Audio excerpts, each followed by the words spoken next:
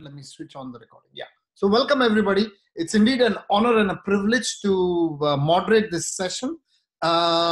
This session is being held by none other than Prof.Alan Sihoe, who is one of the most renowned speakers around the world in thoracic surgery, the most sought after speaker. There is no conference in the world where, you know, it is complete without Alan speaking. And I'm very fortunate because I am a very close friend of Alan, and we are almost like brothers, and we meet each other more often than probably I meet my wife because we are together on similar meetings across the globe. Alan has got deep insight into the subject. He's very well read, and I'm pretty certain his talk is going to be all evidence-based. He is the associate editor. In fact, he's the editor of the thoracic section on the European Journal of Cardiothoracic Surgery. So everything that he says is evidence-based. Alan, welcome to this group. This group is a group of young surgeons from across the world, young and old actually. And they are, some of them are actually exam going. Few of them are doing diplomat of the National Board of Thoracic Surgery. A few of them are doing FRCS cardiothoracic surgery, and a few of them are doing MCH cardiothoracic surgery. So they are imminently exam going, as in within the next few months. So I would be grateful if you could address these guys particularly, and you know, try and answer some of the questions. So the floor is all yours, Alan. Take the mic. Thank you. Okay. Well, thank you so much. It's a great pleasure to speak to everybody here. It's especially an honor to, to work with my good brother Zamir again. So let me just see if I can share this screen. Is this sharing right now? Yes, it is, Alan. Excellent. Okay. So this is a subject that's really quite dear to my heart because what we're going to be doing right now in conjunction between ATEP representing Asia, EACTS and ESTS in Europe, is that we're doing a conjoint task force looking at the guidelines for GGO management internationally. And part of management of GGOs, ground glass opacity lung lesions, is of course a topic of sublobar resection. So really over the last year or two, we've been really looking into this subject a great deal. And really, I just want to share some insights with you. For all of you who are taking exams, though, please be aware that what I'm going to be saying over the next 20 minutes or so is slightly biased. I mean, this is the view of sublobar resection from the perspective of a thoracic surgeon. So we are advocates of operating, as you'll see. And so if you are taking exams, what you get from the next 20 minutes, it can be used in exams, but please understand that you'll be taking with you a relatively pro-surgery stance. So with that in mind, we are going to jump into some of the evidence, as Zamir says. We won't be talking too much about the technique. That's a subject for a completely different talk altogether. If you want to learn how to do segmentation, plenty of opportunities for that. What we're going to be talking about today are some of the myths and reality behind some of the evidence for sublobar resection. Now, the whole idea of really why we're talking about this subject comes from screening, of course. For any patient of lung cancer, the only realistic chance that they have of curing this horrible disease is if we catch it early enough.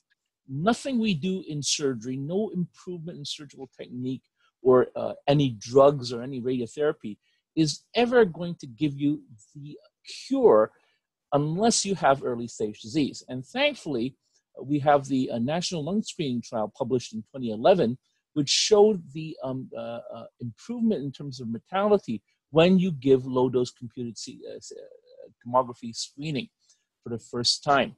And this was followed up in September last year with the publication, well, at least the announcement of the Nelson study results. These two studies, between them, looked at tens of thousands of lung cancer patients in the West. These are randomized trials, and both of them have concluded that if you do screening, you are going to reduce mortality from lung cancer. This is huge, and hopefully we'll be seeing a lot more of this lung cancer screening done around the world from now on. But for me, the most interesting result of all was this. Now, if you look at this graph, the red and the green bars show you what used to happen. And as we all know, most of lung cancers, when they present, are presenting in stage 3 and stage 4, beyond the reach of us as surgeons. But once you do the screening, you get this blue bar. And suddenly, we're now talking about almost 60% of patients are now stage 1 lung cancer. So this really, if screening takes hold in all parts of the world, what we're going to see is an increase in surgical volumes quite rapidly over the next few years. We're already seeing that to a large extent in Shanghai, in China. Now, one of the upshots of these detections of earlier stage lesions is that you're going to get a lot of lesions that look like this. So solid, semi-solid, or even pure ground glass opacities, which are small and they look like this. Now, the great thing about these is that you have more options for doing surgery from them. Now, if we look at this, this is the traditional spectrum of surgeries that we as surgeons can offer, ranging from old pneumonectomies and lobectomies to what we now know as sublobar resections. Now, these small lesions and GGOs that we're going to be detecting on screening are particularly suited for sublobar resections.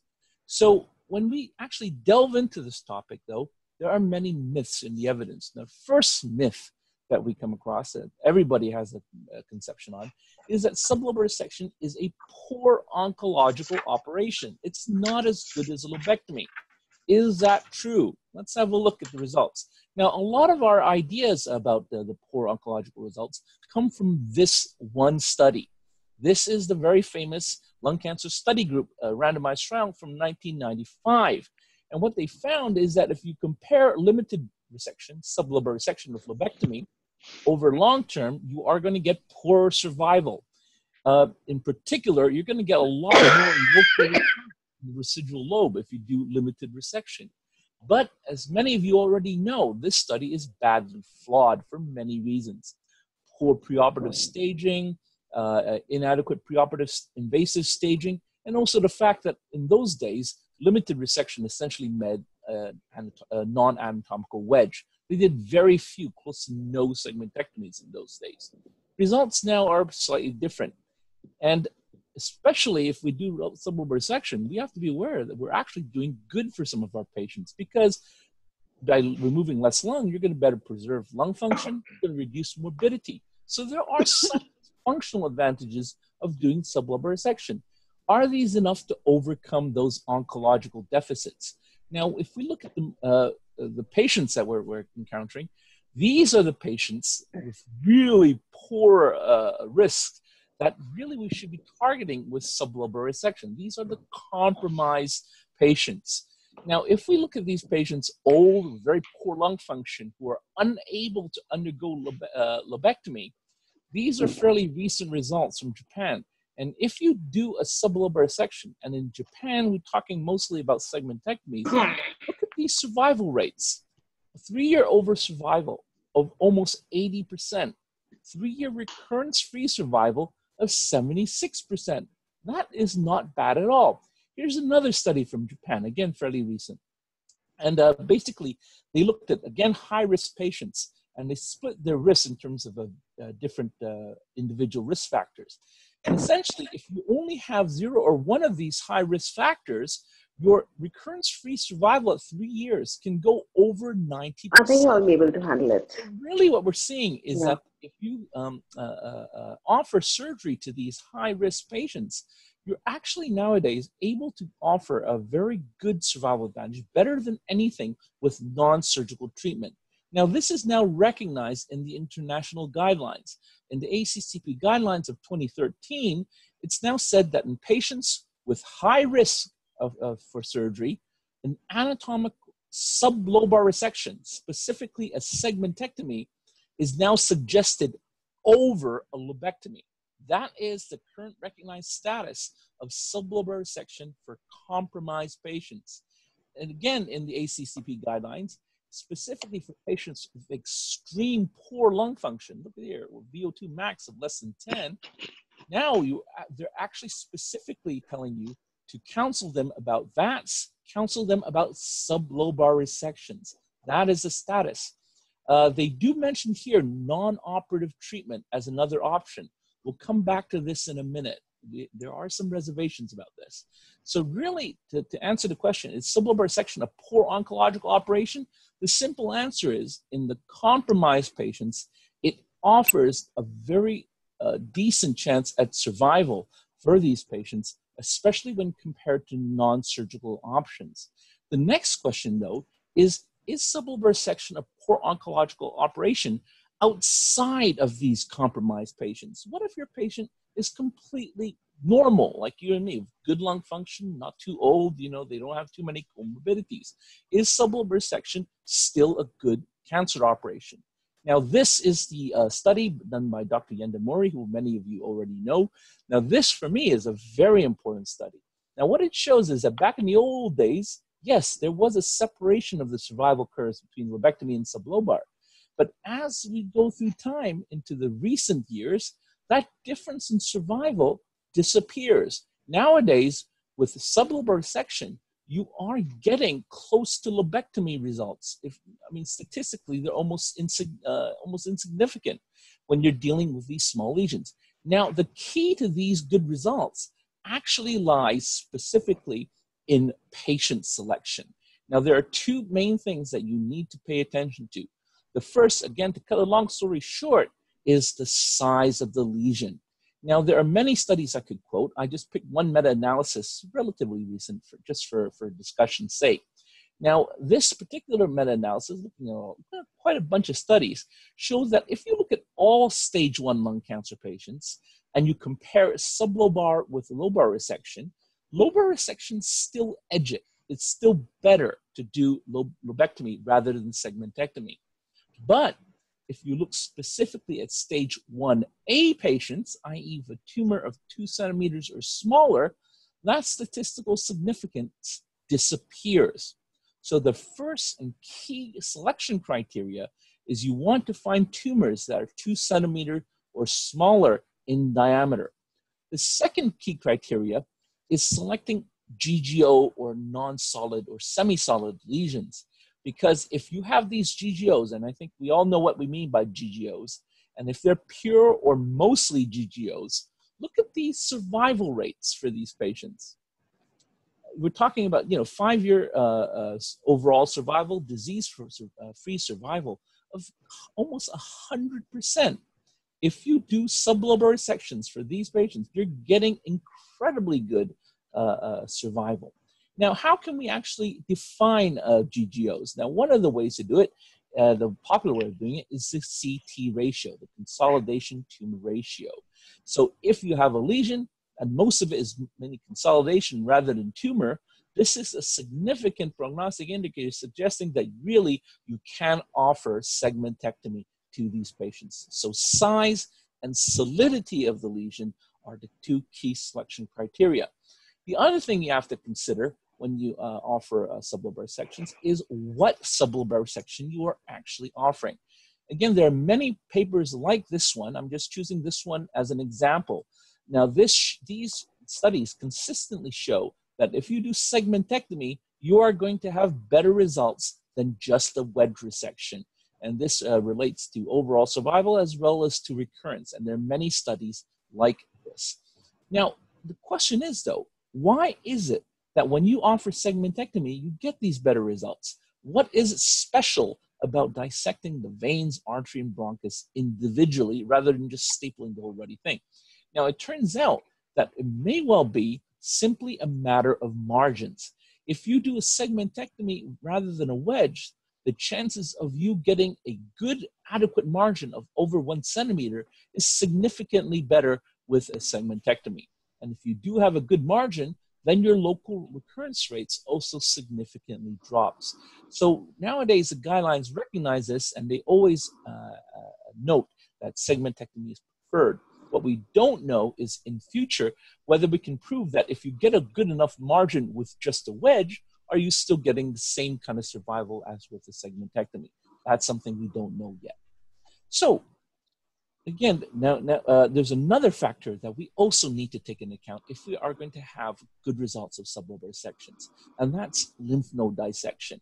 Now, the myth is that, well, these lesions are GGOs or semi-solid lesions. You don't need to do a lymph node dissection. And you hear this said over and over again by many surgeons around the world. Is there any truth behind this?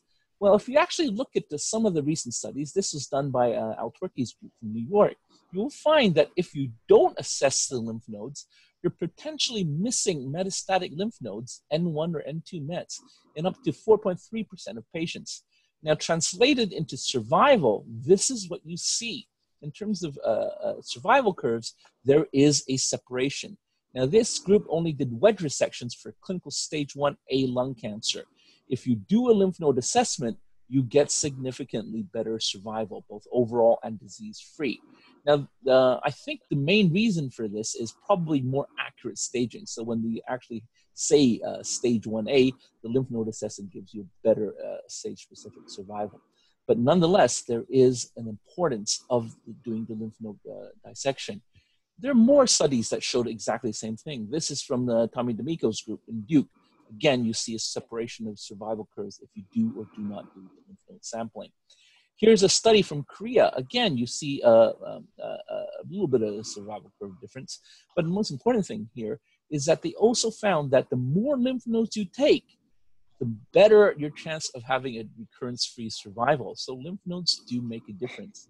And last but not least, this is a study, an earlier study done from Harvard that showed that if you do sublobar resection without lymph nodes, there is a significant separation of the survival curves from a lobectomy.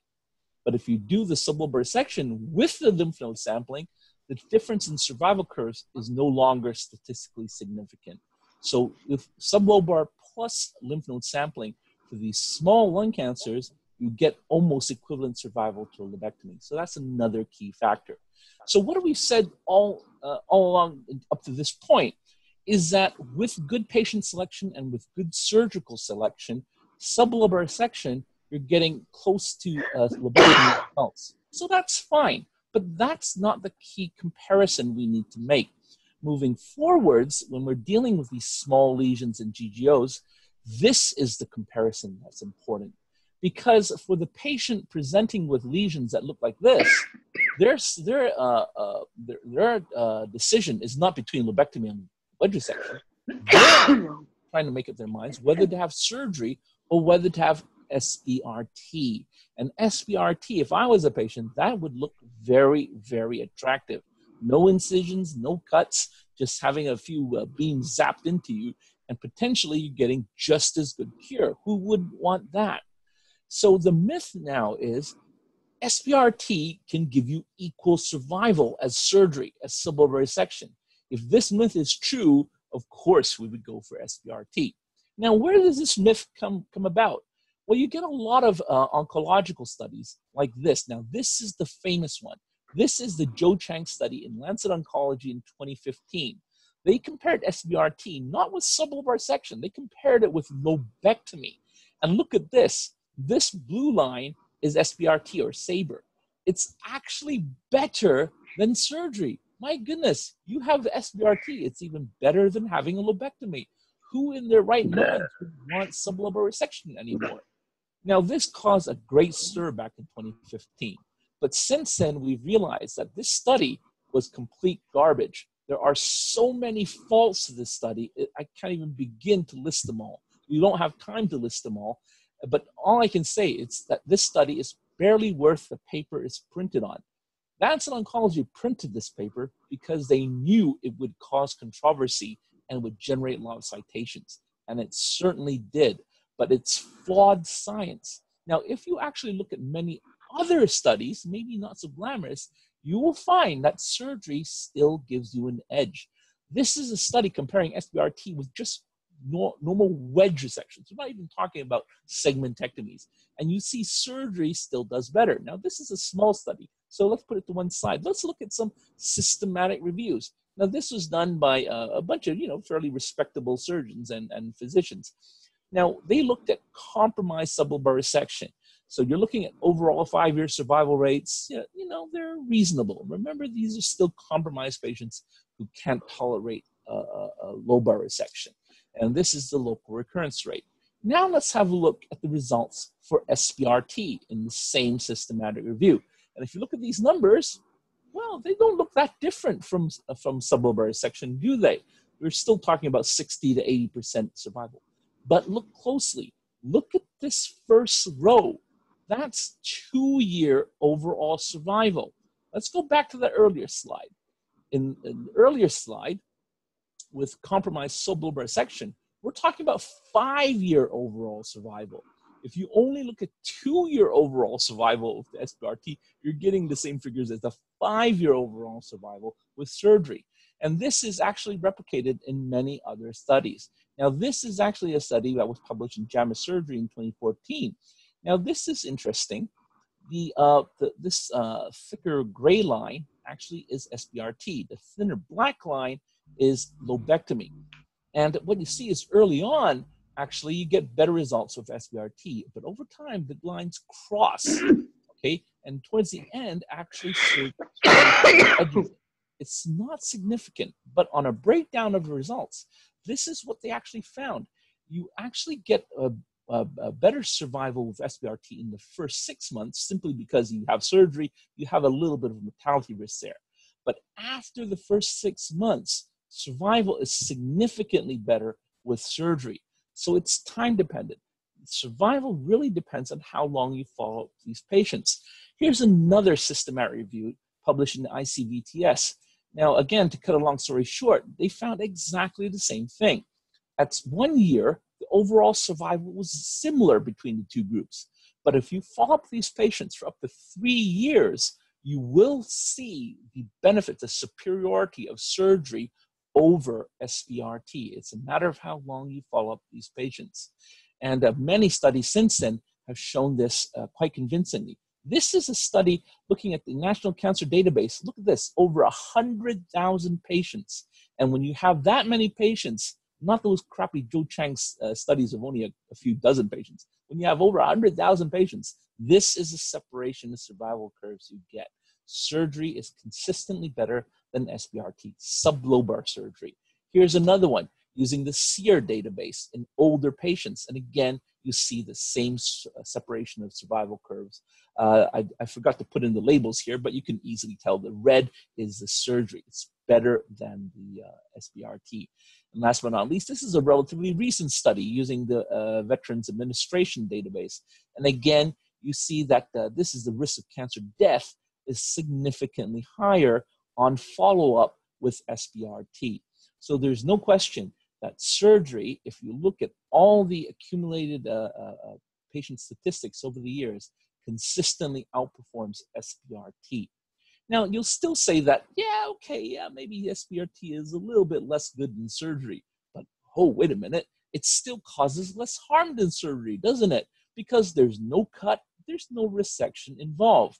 Now, this, I can tell you, is also a myth, okay? Now, this is a typical paper that's quoted often by oncologists. Again, I use this just as an example, okay? There are many other papers like this. Now, what these guys first say is that, the 2-year survival is similar between SBRT and surgery. Notice 2-year survival. If these guys had followed it up for longer, for 3 years, 4 years, 5 years, who knows? Maybe we'll see surgery better. But anyway, they just look at 2 years. They say it's similar. But despite similar survival, they still say SBRT is better. Why? Because they say there is far less morbidity than surgery if you do SBRT.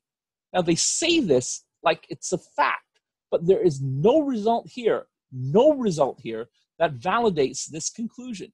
And yet this myth that SBRT causes far less morbidity than surgery is almost taken for granted by many of our oncology friends. Is this actually valid? And I would say, look at here. This is SBRT. This is surgery. We can do a sublobar resection with just one tiny little wound like this. Patient goes home in less than 48 hours, sometimes even less than 24 hours. This is what happens when you have SBRT for a similar lesion. There's your SBRT. 3 months later, you still get a bit of shadow. But if you follow up these patients long enough, this is the image you get. This is permanent fibrosis. This is actually damage to the lung, even by doing SBRT. And somewhere along the line, this kind of change will have functional consequences for patients. And this is where it shows. Now, this is a very often quoted paper. A lot of people use this to say that, oh, after treatment of SBRT, the functional capacity of these patients in terms of FEV1 and DLCO, it's better than SBRT compared to surgery. But what they don't show you in this graph, with surgery, after treatment, there's no difference in the lung function. With SBRT, there is a bit of a drop. Now, if you actually look at the actual data in this study, it gets even more interesting, because it's actually shown that, when they compare these patients, they're not entirely comparable. In fact, the patients in the surgical groups probably have worse disease and have more preoperative comorbidity than the SBRT patients. The surgery patients are worse off than the SBRT patients pre-treatment. And yet, despite this, after treatment, the surgery group had no more adverse events. They had no more morbidity or complications than the SBRT group. So surgery did not cause more morbidity than SBRT. Tommy D'Amico wrote a commentary on that paper, and he listed a lot of problems with the paper that actually favored SBRT unfairly. But one point I think he made that was very interesting is this first thing. Very often when we consider SBRT morbidity, we just consider the radiation to the lung itself. And that, as I said, is already significant. But what we fail to consider is that SBRT shouldn't be alone. SBRT always, or should be, combined with biopsy. You shouldn't be doing SBRT unless you do biopsy. Surgery, you just go ahead and do it. So if you are considering the SBRT management pathway, you need to consider the biopsy-related morbidity as well. And biopsy, as we know, consists of things like this: bronchoscopy, FNAC, ENB, et cetera, et cetera. Now let's take FNAC. This is probably one of the most common approaches nowadays.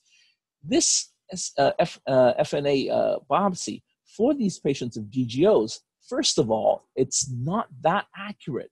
If you have a pure GGO, the sensitivity is only 50%. It's like tossing a coin, and yet you still need to do this before you embark on SBRT. So this is a pretty dodgy investigation to begin with in terms of accuracy. And yet, despite this diagnostic yield that's pretty crap, if you actually, sorry, excuse my French, but despite this, look at the morbidity that you're causing. Look at just one complication, pneumothorax. Typically, after an FNA for one of these GGO lesions, almost a third of your patients will have pneumothorax, with a substantial proportion of them actually needing a chest tube placement. Now compare this with modern surgery for GGOs, these small little incisions. How often do we need a post-intervention re-intervention, i.e. putting in another chest drain after surgery? It's next to negligible. There is no 30-day mortality typically. There is hardly any major complications. No patient in this particular series had air leaks. And in return, your accuracy for surgical biopsy is almost always 100%. So why are we still hesitant to use surgery? Why are we conceding the argument to our oncologists and saying that, oh yeah, surgery probably causes morbidity? I don't agree with that. I don't think in this day and age with modern surgery done by proper VATS techniques that we are causing any more harm to our patients than SBRT. And certainly surgery has advantages in terms of diagnosis, in terms of instant treatment. So really, we as surgeons really need to be standing our ground a bit firmer when we have our discussions with our oncology colleagues. So just to wrap everything up, I think this is the conclusion. I think there's a myth about sublobar surgery being inferior. It actually isn't. In selected patients, not all patients, but in carefully selected patients, sublobar surgery is a very effective cancer operation. There is a myth that sometimes things like lymph node dissection doesn't matter. I think it does matter. I think it's always safer and not that much more difficult to do a lymph node dissection when you do sublobar resections. There is a myth that SBRT gives you equal or better survival than sublobar resection. That's complete garbage. If you actually look at the available evidence, sublobar surgery, at least as of today, still gives you better survival than SBRT.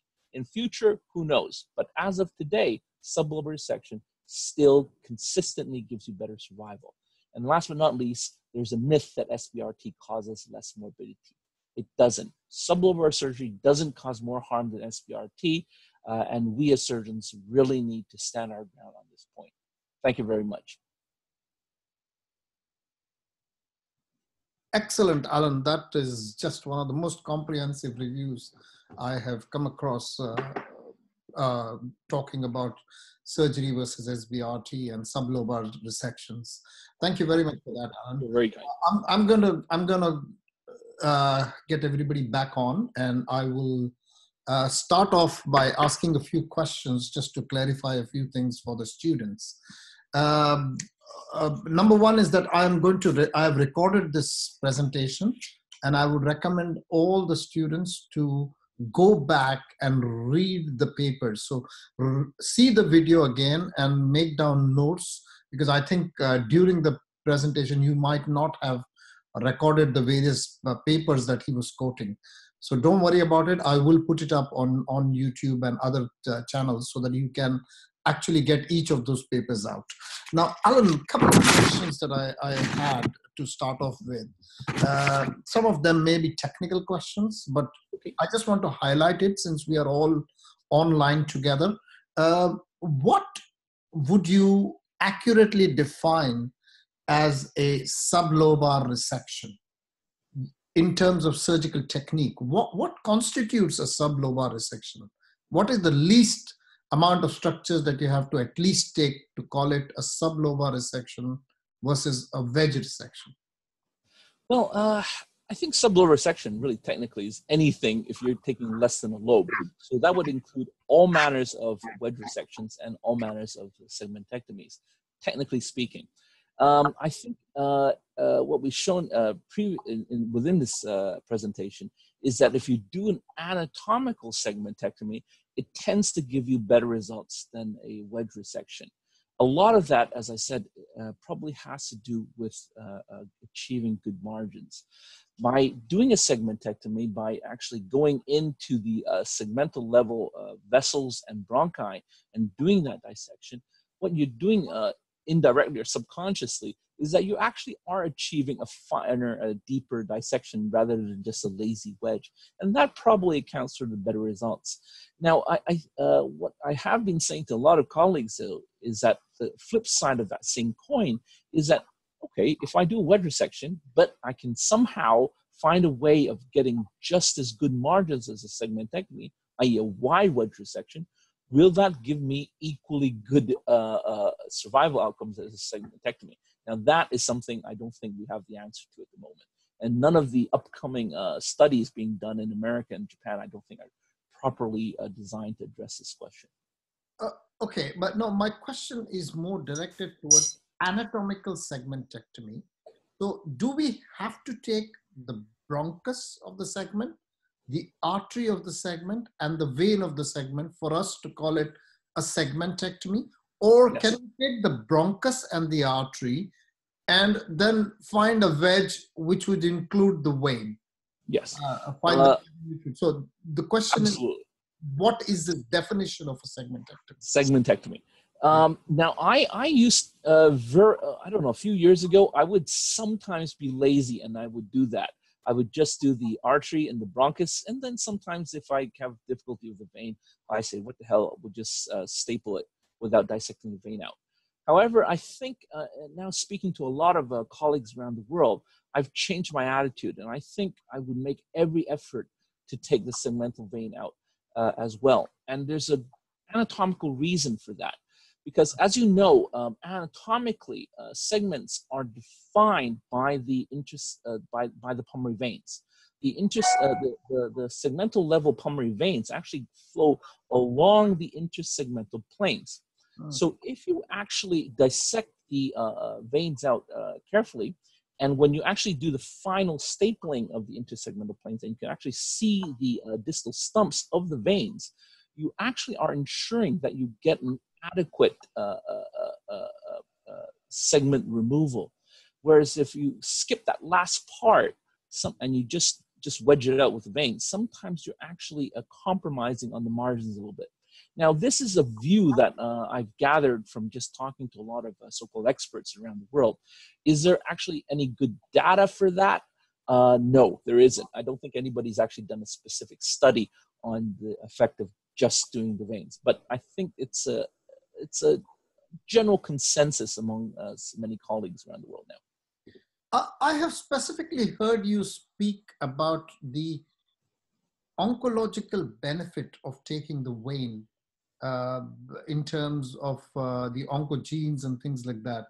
I remember from one of your lectures, you were talking about which to take first and things like that. Can you bring up that conversation again? Do you remember what I'm talking about? Yes, absolutely. Now, what has been shown in some very elegant studies, mainly from Japan, is that when we do a lobectomy, not a segmenectomy, when we do a lobectomy, some people like to do the artery first, some people like to do the vein first. And what these Japanese studies have shown is that if you do the vein first in your lobectomy, you actually get less seeding of the tumor cells into the systemic circulation because there's no vein. So you do that first, you actually get potentially less spread of the cancer into the systemic circulation, which might lead to future mets and recurrence. Again, there haven't been enough studies to show that translates directly into better survival yet.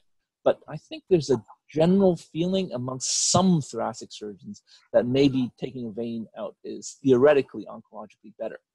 In the context of a segmentectomy, however, as all of us know, it's not that easy to do the vein first. In fact, in most cases, it's easier to do the artery first in many cases, as you allude to.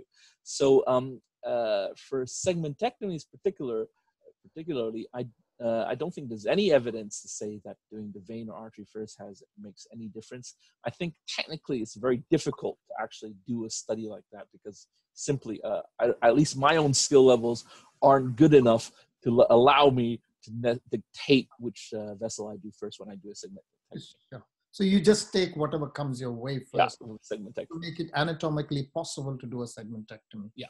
Now, when you do your cases where you are doing a segmentectomy for a ground glass opacity, do you always prefer to get a CT guided biopsy first, or do you do a frozen section on table? That's a very, very good question.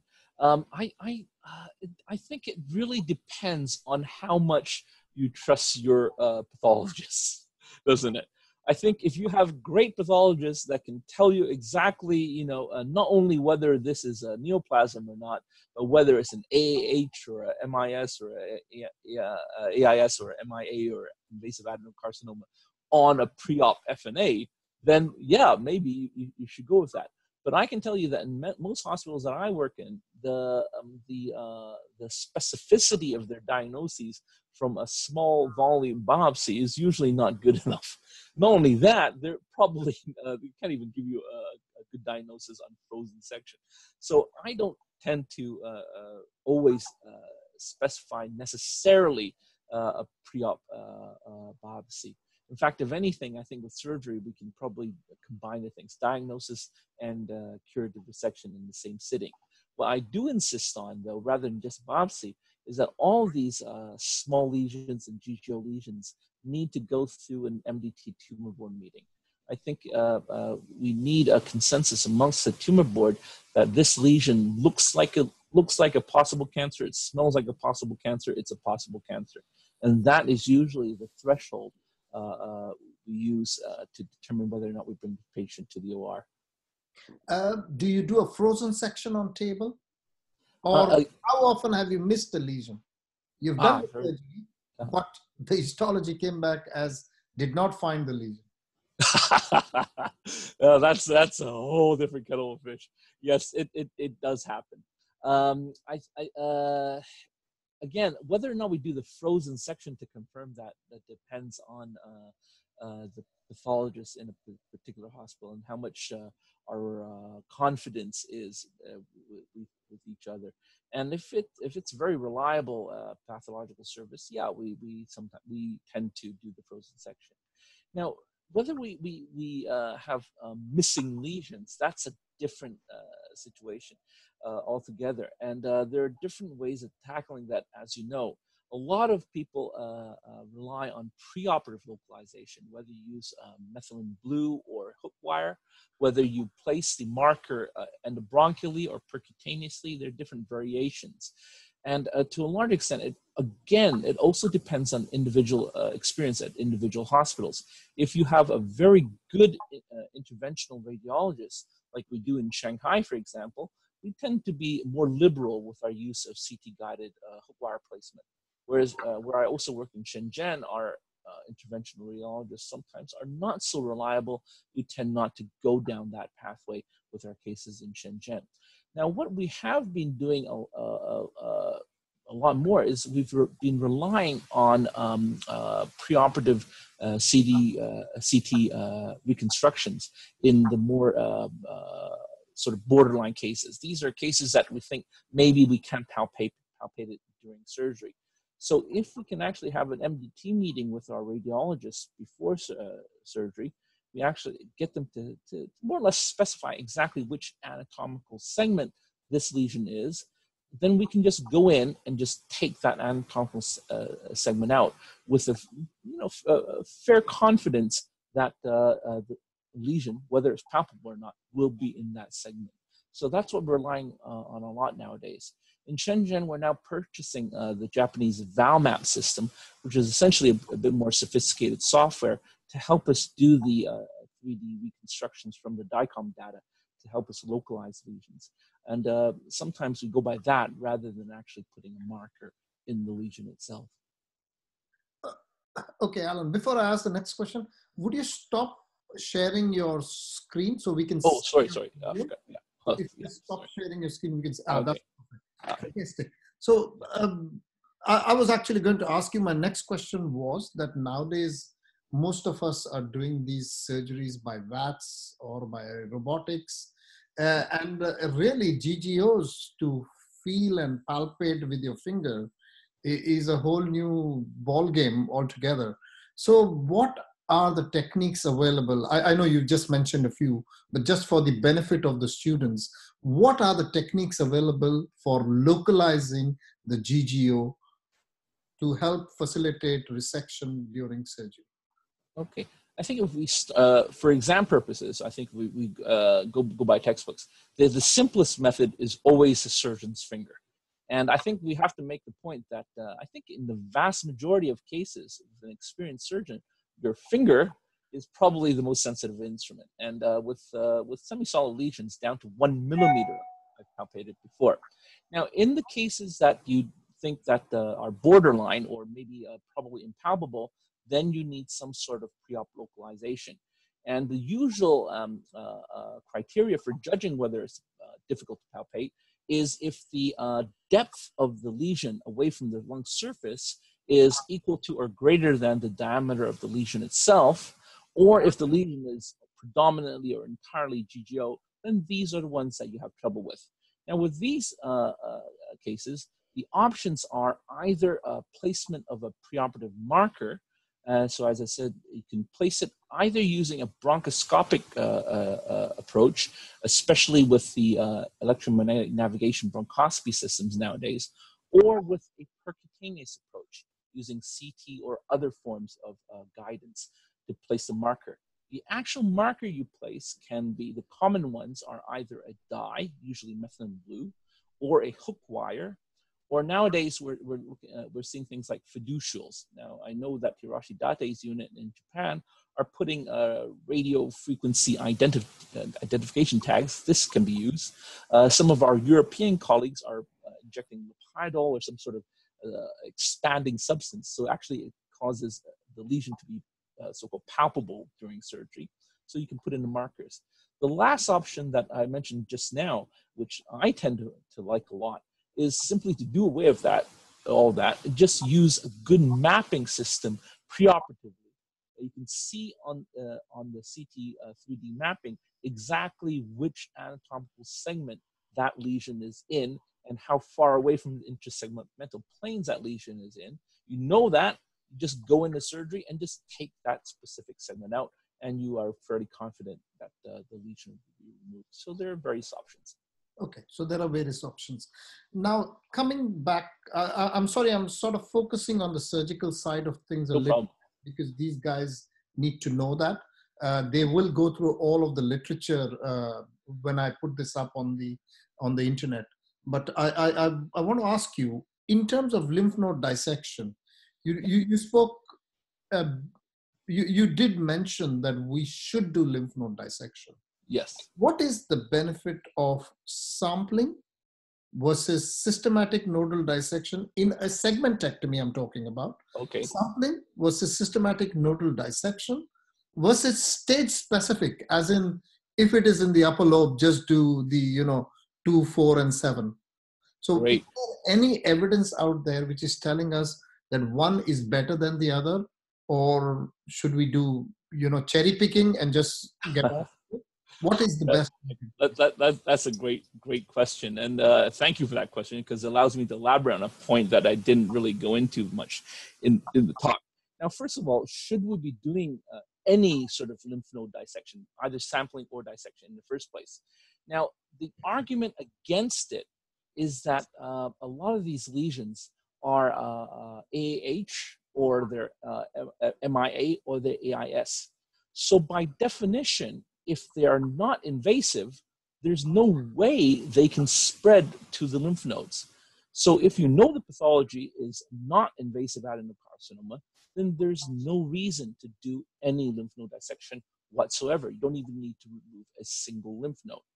Now, the problem with that is what I was again alluding to earlier, is the reliability of your intraoperative frozen section.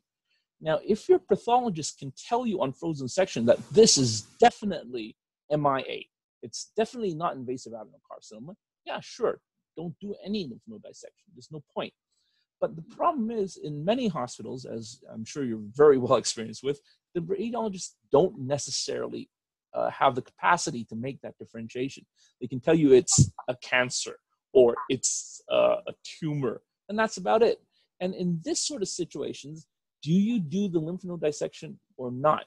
Now, overall, I think what we showed just now in those few slides I had is that overall there's a balance of evidence suggesting that you should do the lymph node dissection if in doubt. Because if you don't, you are going to have poor staging and poor survival. Now, your question about whether we should be doing sampling or whether we should be doing full systematic dissection, I don't think it actually has been well addressed. The only sort of evidence that we've had so far is some of the Japanese studies that kind of say that, oh, if this lesion is in a certain place in the lobe and you do a segmentectomy, the chances of nodal spread are higher or lower.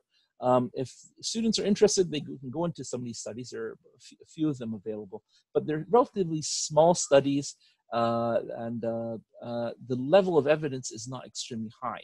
So overall, at the moment, I don't think there's enough concrete evidence to really point us towards doing a limited or more extensive dissection. There's no evidence to say whether we should be doing a lobe or a segment-specific dissection when doing a sublobar resection. What do the guidelines say? Guidelines, they don't say anything. the guidelines, as you know, Zamir, they are awful in this respect.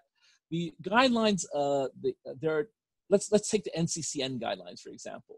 You have one set of guidelines for confirmed non-small cell lung cancer. The role of surgery in these small lesions is really relegated to quite a small part, and they don't tell you exactly what you need to do. If you're looking at the NCCN screening guidelines, they're similarly vague. If these lesions persist, they just say, take it out or biopsy.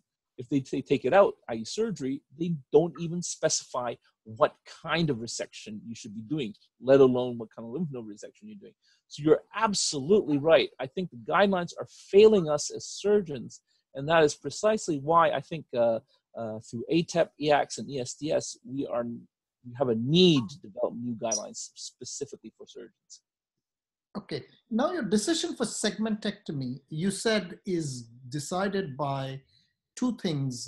One is the size of the lesion, which you said should be less than 2 centimeters, and also the solidity of the lesion on the CT staging. What about the presence of a peripheral versus a central GGO? Does that change your strategy of management? Does that change your decision of what surgery would you do? Oh, absolutely. Obviously, you have to go past those initial two criteria, size and solidity first. Once you have that, and then you see a peripheral lesion, no question, it's sublobar. If it's a central lesion, then I think it's hard to generalize. It really depends on the experience of the individual surgeon. There are some surgeons who are extremely skilled at doing the more complex lower lobe segmentectomies. There are some surgeons who do subsegmentectomies, so they can actually get the required margins for these deep lesions. Not everybody is that skilled. I'm not very good at the subsegmentectomies myself, so it's hard to generalize. If you can't do that surgery, I don't think really we should be pressing for it just for the sake of doing a sublobar resection. I think if it's a difficult lesion and the patient can tolerate it, there's no harm in, no real harm in doing a lobectomy for these patients as long as you treat the lesion. Patients, I'm sure you agree, won't thank you for the fact that you've done a sublobar resection. They thank you for curing their cancer. Of course. Now, very often you see a patient with a solid lesion in one lobe and a GGO in another. And so does that mean you would do a lobectomy and a segmentectomy in the other one? Or how do you deal with this sort of scenario? Wow, a very good question. And it's certainly a very real situation we face very often nowadays with increasing screening. We've had a lot of experience of these cases. And really, we deal with it on a case-by-case basis, not patient by patient, but on each lesion by lesion. So if a patient has 2 lesions in 2 lungs, we actually individually consider them, whether this leads a lobectomy, whether it leads a sublobar resection. And if it just so happens that they need a sublobar resection on both sides, then we just go ahead and do it. If they need a lobectomy on both sides, again, if the patient can tolerate, we just do that. So it's lesion by lesion. Okay. And what if they are present on 2 lungs, as in one on the right side, one on the left side? Would you address both at the same time, or would you do a staged procedure? Wow, that's again highly controversial. You're asking some excellent questions here. I think in general, I think I've spoken to quite a few colleagues. In fact, I just visited Bob Cervolio in New York and his team. I think we also discussed this thing. There's a general consensus, I think, that it should be staged. I think the morbidity of having wounds on both sides of the chest is probably greater than the sum of the parts. So it's probably safer to do it staged. However, in selected patients, I've certainly done quite a few simultaneous bilateral surgery before. And if it's a good risk patient, you know that they have good rehab potential. I don't think there's any problem if you're careful in doing simultaneous surgery as well. So I think it really depends on your surgical experience and also the team around you. Okay, with the Guangzhou team and the other Chinese surgeons coming up with the sub-xiphoid axis, do you think Yes. sub-xiphoid gives you access to both the lungs, and can you safely do a segmentectomy on both sides? Yes, in theory, that's the advantage. And we've certainly seen a lot of that from our Shanghai colleagues, from our Taiwan colleagues. The only counter argument to that is that if you do a sub-xiphoid approach, you sacrifice the ability to palpate the lung. You can palpate certain parts of the lower lobes, but certainly nobody's finger really should be long enough to reach all the way to the top of the lung, and certainly can't reach to the back of the lung with a finger. So if you are considering doing subxiphoid bilateral surgery, I think you really do need to invest in preoperative localization to a much greater degree. Is there any role for using a ultrasound probe intraoperatively to help you identify the lesion? Absolutely. I think there are many options. Ultrasonography is one thing that we have tried in Hong Kong. I think our results are a bit iffy because, as you know, ultrasound is very user dependent. There are other alternatives. I mentioned that Hiroshi Dante, they're working on a radio frequency identification tag, but the most popular option that people are talking about nowadays, of course, is indesigning green fluorescence. And because you're a robotic surgeon and you have Firefly, that's even better for you. Okay, so I think ICG is fantastic if you can afford it and it's available in your unit. And one last question from me is that we, the surgeons in the Asian side of the world, particularly in the Southeast Asian side of the world, we have a lot of TB. Oh, yes. In our patients, and ground glass opacities is a nightmare for us because you don't know whether you're dealing with cancer or whether it's a TB. So what's your opinion on these sort of scenarios? What do you think, are the troubles that we face in these sort of situations? You're absolutely right. I think GGOs, the same appearing lesion, whether it's in Europe or in South Asia or whether it's in East Asia, can mean very, very different things. Certainly in East Asia, we're talking about China, Japan, Korea, we have relatively low threshold for operating on these patients because our experience is in an Oriental population, if we do these operations, a lot of them come back as cancer or precancerous. In Europe, most of them are benign and they just leave it alone, and that's fair enough. And it's certainly, as you say, in South Asia, Southeast Asia, it's a lot TB. So that's exactly why I said earlier that my recommendation is of these lesions is that they must go through an MDT tumor board. Because as a Chinese surgeon, I don't have the experience to advise an Indian surgeon on their GGOs in that country. I think it really depends on the radiologists, pulmonologists, oncologists in your own country to tell you how likely it is to be a cancer. And that's why I think MDT management is essential to GGO management. Fantastic. Thank you very much, Alan. I'm now going to throw the room open. I'm sorry I asked you a lot of no. Great questions for the audience because I know exactly what's running through their minds. So I want to highlight some of those points. Now I'm going to throw the session open to our participants and anybody who wants to ask a question. Please unmute yourself on the microphone icon, which is at the left-hand base, and then introduce yourself and then ask a question. Take your time, go slow, and ask the question, and then we'll try and answer this.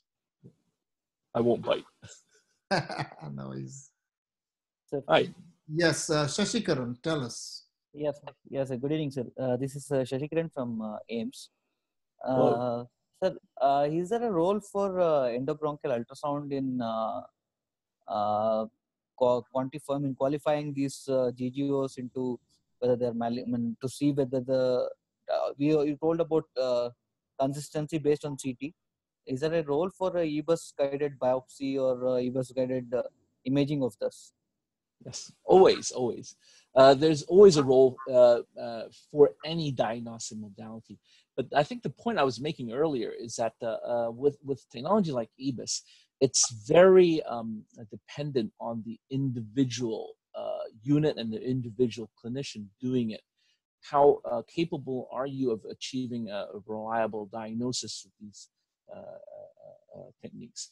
If it's not very reliable, and if you can actually do surgery with a good safety and efficacy, sometimes you can bypass that. If you have a huge experience with EBUS, why not? So I think it's very hard to generalize. It also depends, of course, on the individual lesion itself. as you know, if it's a lesion that's, it's so obviously a malignant lesion, nowadays, there's no point in wasting too much time getting a preoperative diagnosis. We just go straight to surgery. So again, I go back to that point. MDT management is hugely essential. I think the MDT sits together to determine whether or not a lesion needs a preoperative biopsy or whether you go straight to surgery. And if you do need a biopsy, it depends on the MDT experience. Okay, who's got a high success rate using which technique to get the biopsy? Let me just come in with a comment on this situation. Alan, you have very rightly said that at this moment of time, the literature is suggesting that a sublobar resection is far, far superior than any other modality out there, including SBRT. But entering the world of endobronchial, technology, we are now entering into electromagnetic navigation bronchoscopy, and not just diagnostic EMN, but we are now entering into a world of therapeutic EMN. And Kelvin Lau, as you know him well, he has done about 7 or 8 cases of EMN guided microwave ablation of these tumors.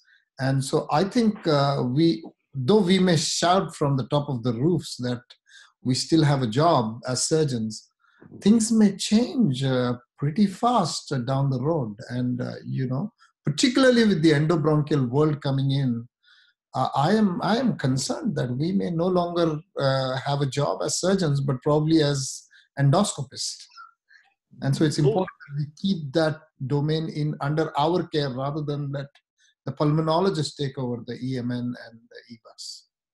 Absolutely, I couldn't agree more. I think we need to keep an open mind, but at the same time, as I said, I think for what we do know, we need to stand our ground as well. Yes, we do. Yes, we do. Absolutely. I'm not saying we should stop operating.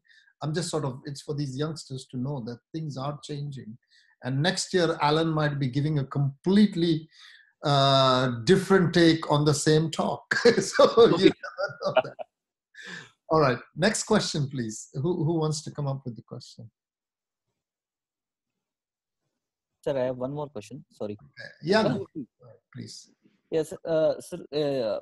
What is the amount of margin you need to give, especially if you're thinking in terms of wide resection, other if you're not planning for a segmentectomy?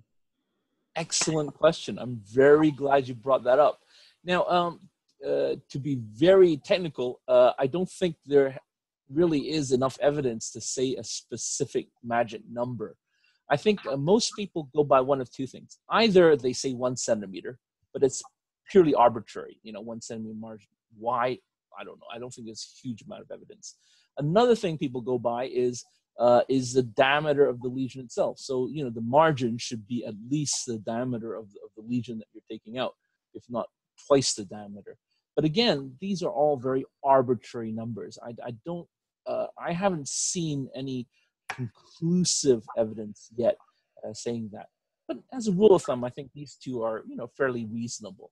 And to be honest, all the results that I've showed you so far were done, well, more or less, not strictly, but more or less according to these rules of thumb. And is there any difference in doing a wide resection and or a segmentectomy in terms of taking out the lesion? I mean, obviously in a wide resection, you will not be able to take out the vein. You will not be able to take care of the vein and the artery separately. So then, how do you take care of the margins there? How do you take care of margins? Well, I think that is where I was saying earlier that personally, my own preference is for good preoperative CT, 3D CT marking or identification. So we actually use the DICOM data. We use 3D reconstruction. We can actually see where the intersegmental planes are. We see where the lesion is, and we can actually see what the distance is between the two. And so if I know that there's an adequate margin on the pre-op CT, I know if I do that anatomical segmentectomy, I will necessarily get the margins I want. With if you're not that experienced with segmentectomies and you want to do a wedge, Traditionally, again, it's done by palpation. You put in a stapler, you don't fire it yet, but you just feel, do I have enough margin? It's not that accurate, but it usually does the trick. There are ways of doing it better. Indesigning green, as I mentioned, is one way to do it. You can use different preoperative localization techniques. I think I've heard from my friends in Europe when they put in the fluid to make it palpable. That usually works quite well. So I think it really depends on the individual center which you have most experience with. Personally, I use the preoperative mapping. Just another technical question for the students is, how do you define the margin of the segment? Which means, do you reinflate the segment or do you reinflate the whole lung? What do you do?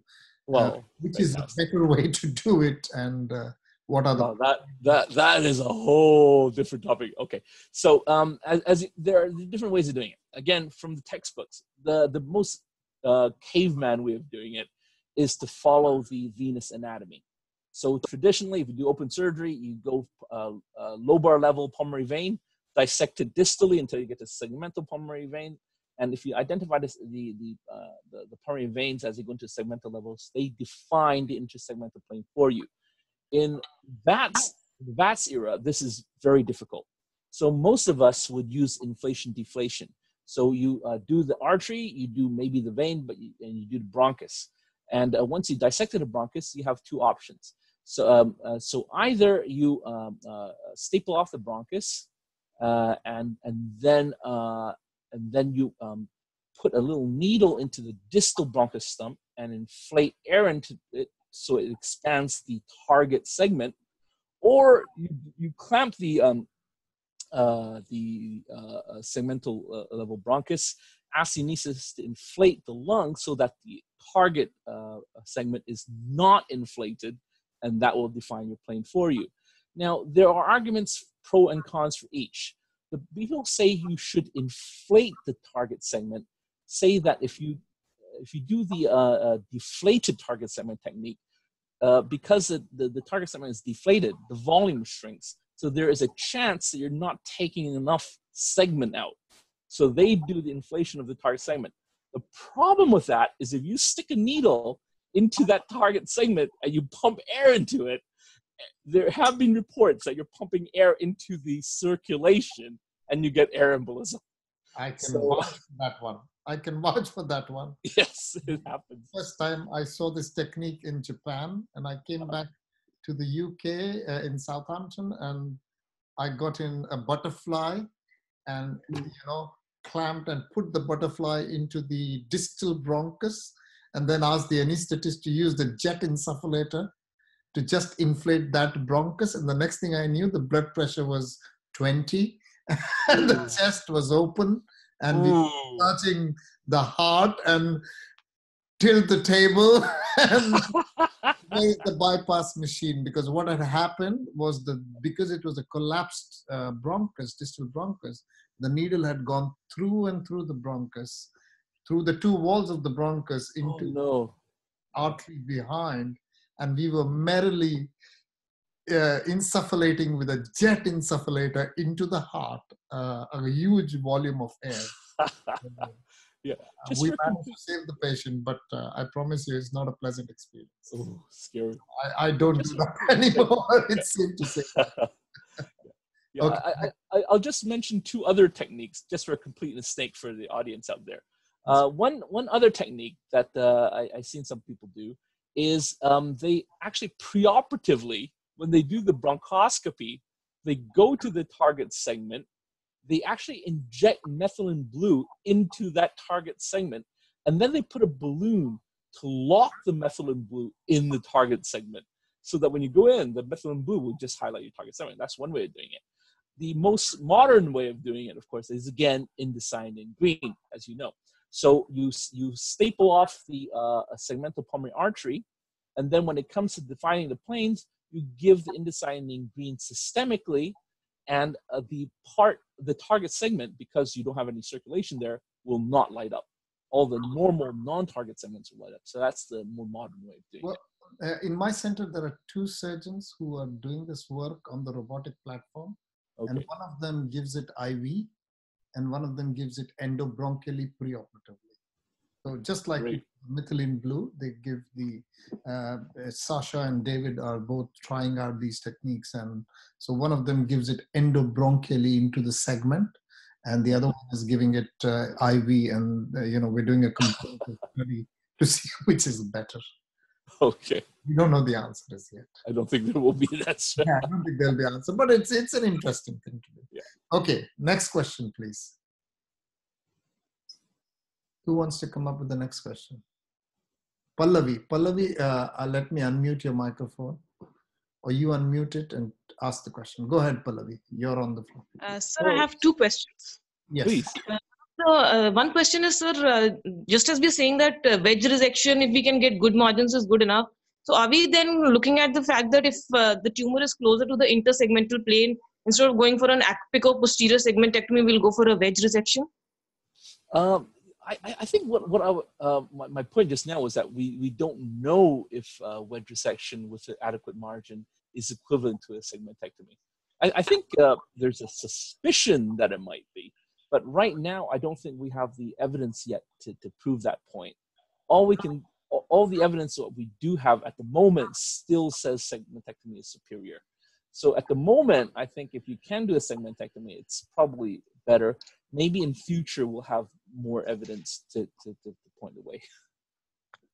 And sir, is there any trial which is looking at, we are always saying segmentectomy in high-risk patients of stage 1A. Are we looking at any future trials which are coming up saying that it's all patients where we're comparing a segmentectomy versus a lobectomy in non-high-risk patients as well? Not that I'm aware of. I think all the upcoming major trials looking at sublobar resection are still specifically looking at the smaller lesions. So if you look at within Japan, within the Japanese society, they've actually very neatly split up all their lung cancers into different trials, okay, depending on the size and the clinical stage of these lesions. And it's only the small lesions, the early stage N0 small lesions, that are going into the randomized trial for sublobar resections. Anything bigger than that, I automatically are shifted into different trials. So at the moment, I don't think there is a trial to address what you just said. Sir, the point being that high risk to undergo a lobectomy is what, are we comparing that? Good point. Yeah, I think for these compromised patients, I don't think I'm not aware of any major prospective trials on the way. What we do know is that for these compromised patients, I think the existing evidence is already good enough that the guidelines already said, yeah, if you can't do a lobectomy for any stage 1 patient, go ahead and do a sublobar resection. I think the guidelines have already reached that stage. Okay, thank you, sir. Okay, next question. Who wants to ask the next question? Any more questions coming, especially from the exam? Sir, Amol, sir. Amol, yeah. Amol. Yes, sir. Put your video. Amol, switch your video on. Hi, Amol. Yes, sir. What? We need to see. Hello, sir. Good. Good to see you. Okay. Yes. Sir, what are the situations where we consider converting a segmentectomy into the higher resections like lobectomy? What are the situations where we think that segmentectomy is not possible in this patient after opening the chest or through the VADs? Very good point.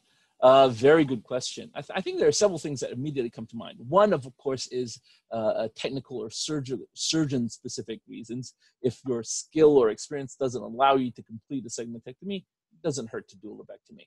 The other thing, of course, is the margins. So I think intraoperatively, you think you can do good margin, but you still have to assess it intraoperatively. You still have to feel it, even if you take the lesion out. We make it a point of cutting open every segment that we resect to have a look at the margins. If it's not enough, then you should do the extended resection. The last consideration, which again is a debatable point, is the status of the N1 lymph nodes.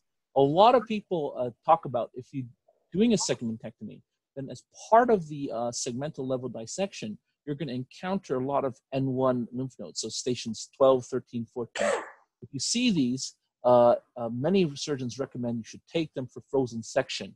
And if you see N1 lymph node metastasis, then you should convert to a lobectomy. I think it's a very valid point, but again, theoretically it's sound, but the evidence is still, in terms of survival evidence, I haven't seen much of that. One important point in this question is anatomical variations. If you've got abnormal anatomy, which on table you cannot make out, you're not sure which one is going to which segment. And believe me, there is a lot of abnormal anatomy that you come across, particularly when you get into the segmental and the subsegmental resection. Then it's better to do a lobectomy than to leave behind a small segment which is poorly vascularized or poorly drained. That is the worst thing you could do to the patient, because that will give you post-operative atelectasis. You might get gangrene and you might get all these other complications, particularly when you're doing a trisegmentectomy and trying to leave one segment behind, like the lingula, or in the right lower lobe, you're trying to do more than one segment. So abnormal anatomy is always an indication to do a lobectomy. If you think that segment left behind is going to be compromised, don't leave it behind. Take it out. It's okay. Excellent point. Yes, sir. Yes, sir. Thank you, sir. Yeah, thank you. And next question, please. Sir, Alan, we're really pushing you hard, but no worries. I enjoy this conversation. Your patience with us.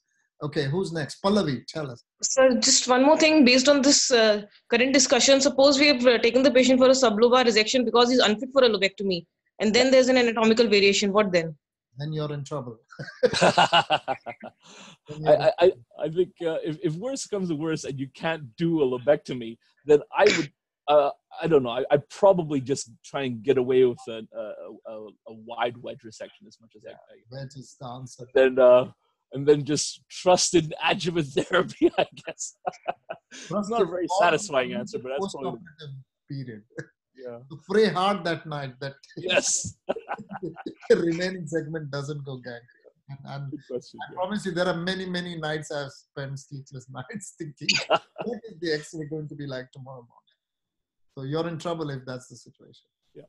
Wedge is the answer to that. Okay, next. Who wants to ask the next question, please? That's it. Are we all done? All questions asked. Vinita and Andre, any pressing questions you want for the FRCS exam? Pallavi's back on. Okay, so just to sum up the discussion, I think this has been a fantastic talk about sublobar resection. It's a very, very difficult subject, and we really need to understand the philosophy behind why you do sublobar resections. We need to understand all the... Sorry, Amol has raised his hand. Amol, did you want to ask a question? Go ahead. Hi, sir. Hi. Who is that? Amol, which...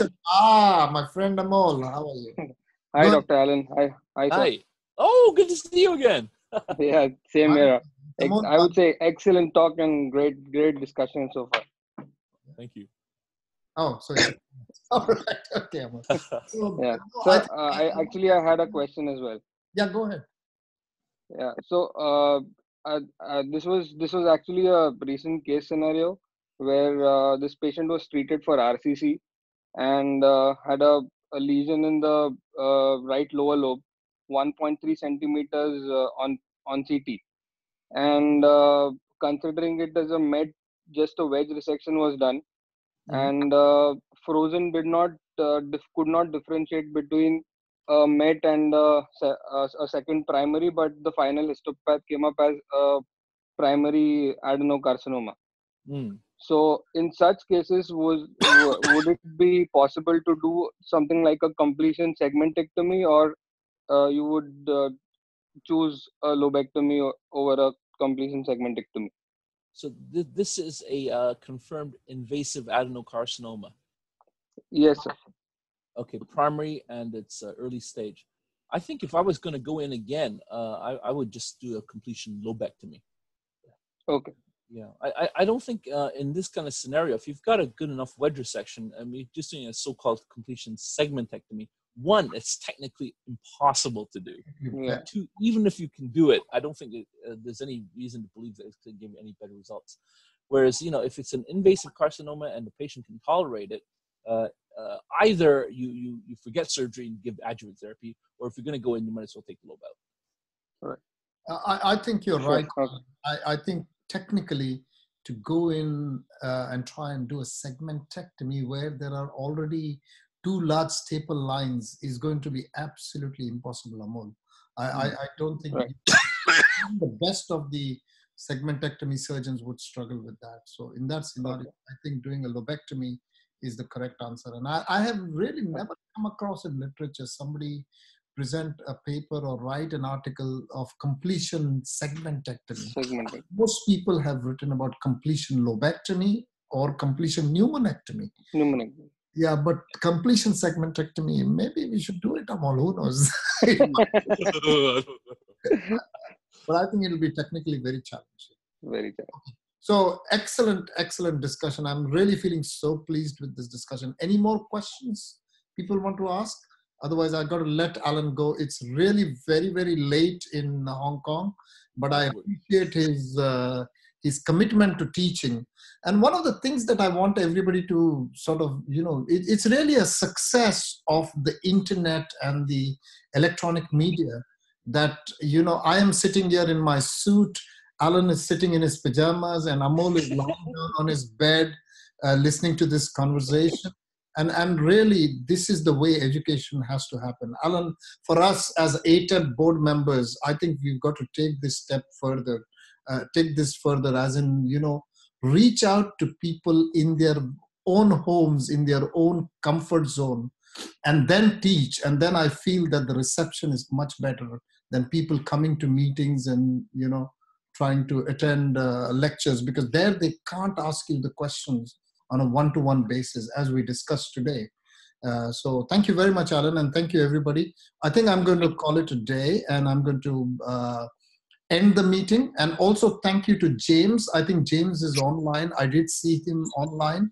And James is from ViewMedi, and he's listening in, trying to understand how we can reach out to a wider audience through these lectures. And this lecture will come online in the next hour or so. I've got one more meeting to go to. So let me finish the meeting, and then hopefully tonight I'll try and finish the editing of, not the editing, but it has to be processed, and I'll put it up on YouTube. Again, thank you very much, Alan. Alan, do we have you available for another lecture next week? I believe. Yes, absolutely. Something completely different. Yes, you have to actually volunteer for another one. So thank you very much, and we'll talk to each other, and I'll try and get that lecture up there. Again, thank you very much, Alan. Really appreciate that. Okay, thanks everybody. See you next week. Sir, if I may. Yes, oh, we've got one last one from for you, Flavia. No problem. I was about to go on. Yeah, sir, just one thing, SBRT versus surgery is something that, I mean, even in India, I've attended too many conferences, and every time we never have a consensus, in the sense if we attend the radiology side, they always support SBRT, we always support surgery. So are we any closer to getting a consensus ever on this? Yeah, it's going to be so hard. I mean, if you argue on the evidence, as you know, you can always pull clinical data to support any viewpoint on earth. I think the only way you can do it, I mean, rather than debating on a theoretical basis at a conference, it's actually much more constructive, really, to be at the individual patient level in your own MDT. So rather than, you know, arguing, you know, at a conference in general, in theory, with these radiologists, I mean, or these radiotherapists, they're never going to believe you anyway. So forget it.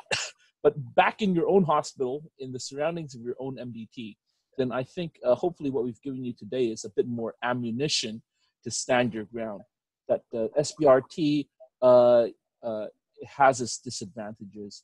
Surgery definitely has its strengths. And if you stand your ground and you have a fair, open-minded discussion with your MDT colleagues, well, who knows what the conclusion might be on a patient-to-patient basis.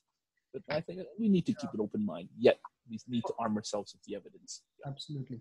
Pallavi, Thank you. one thing that you've got to understand is a lot of this is driven by private practice. And, you know, each one of us sees a patient and then we want the income from the medical things. So the only way out of this is to ensure that every single patient that you operate on, whether it's in the NHS, whether it's in the government hospital, or whether it's in a private, it has to go through an MDT, multidisciplinary team meeting, and everybody's got to agree. So there should be no cancer in any hospital in any part of the world which should actually go forward for a treatment without an MDT consensus. And that's the only way we will be able to change things. Okay? Thank you. All right. Yeah, Thank you very much, everybody, and good night. And hopefully see you next time. My voice is back, so that's good. Bye, Alan. Thank you very much. Okay, bye, everybody.